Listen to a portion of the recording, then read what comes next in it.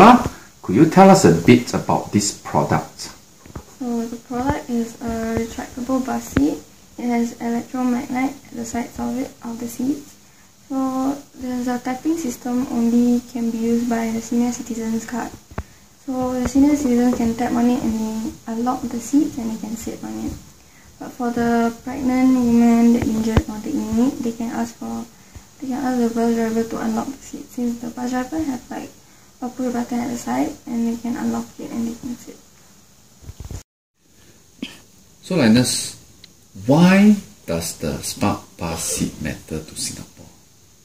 Well, Singapore is a densely populated country, so there are more people. Especially, it's an aging population. There are also more elderlies as well. So in the bus, during peak hour, right, there will be a lot of people, and those elderlies and needy people won't really get a seat. So they will be standing most of the time. So our project, the smart bus seat, will ensure a place for them to sit, thus making future transportation more efficient. So Hosseini, maybe you can share with us what dreams you see, what aspirations you see in the completion of this product. Well, I really hope that our smart bus seat would be picked up by the authorities, looked over, and they take interest in our smart bus seat.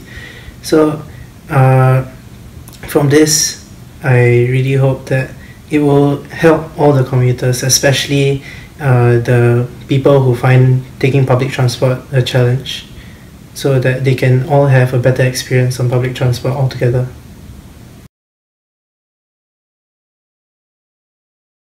So we have our commuter here, an elderly person looking for a seat in a crowded bus.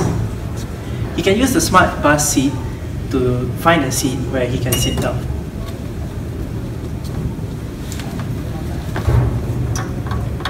Alright, so being that the person who needs to find a seat and isn't an elderly person, as indicated on the icon, he can approach the bus driver to allow the bus driver to push his button to unlock the seat.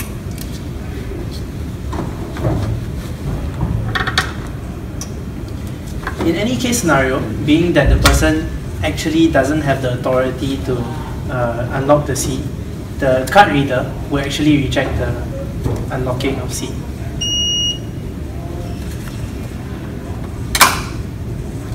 Alright, thank you.